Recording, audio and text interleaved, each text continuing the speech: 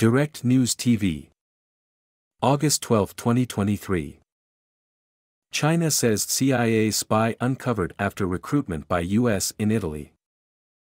China has uncovered an alleged spy for the U.S. Central Intelligence Agency, CIA, a Chinese national who worked for a military-industrial group and was offered money and immigration to the U.S. in exchange for sensitive military information, Beijing's Ministry of State Security said. The Ministry of State Security said in a statement on Friday that a 52-year-old named Zheng had been sent to Italy for studies, where he befriended a CIA agent stationed at the U.S. Embassy in Rome. The embassy official convinced Zheng to provide sensitive information on the Chinese military in exchange for a huge amount of compensation and assistance for Zheng and his family to move to the United States, the ministry said in a statement published online.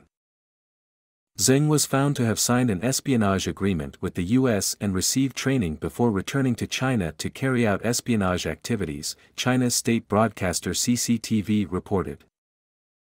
CCTV said compulsory measures had been taken against Zheng, but did not give any further details.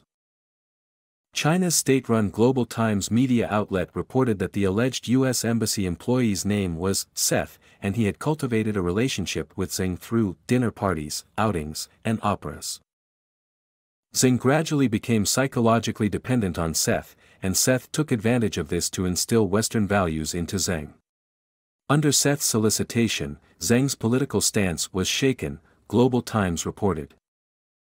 As the exchanges between the two gradually deepened, Seth revealed to Zheng that he was a member of the CIA's Rome station, the newspaper said.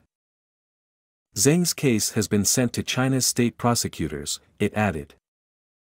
The U.S. Embassy in Beijing did not immediately respond to a request for comment from the Reuters news agency. U.S.-Sino relations have soured in recent years over a range of issues including national security. Washington has accused Beijing of espionage and cyber attacks, a charge that China has rejected.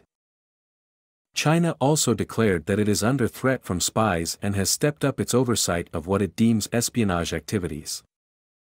Early this month, the State Security Ministry said the country should encourage its citizens to join counter-espionage work, including creating channels for individuals to report suspicious activity as well as commending and rewarding them.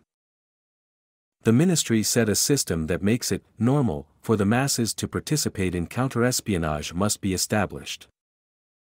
Last month, China introduced an anti-espionage law which bans the transfer of any information related to national security and interests without defining those terms. The new law alarmed the U.S. while the European Union ambassador to China had said in May he was not sure the opening up of the Chinese economy was compatible with the counter-espionage law. My name is Kingsley. Please like, share, subscribe and hit that notification bell so you can be the first to be notified whenever we post. You won't regret it.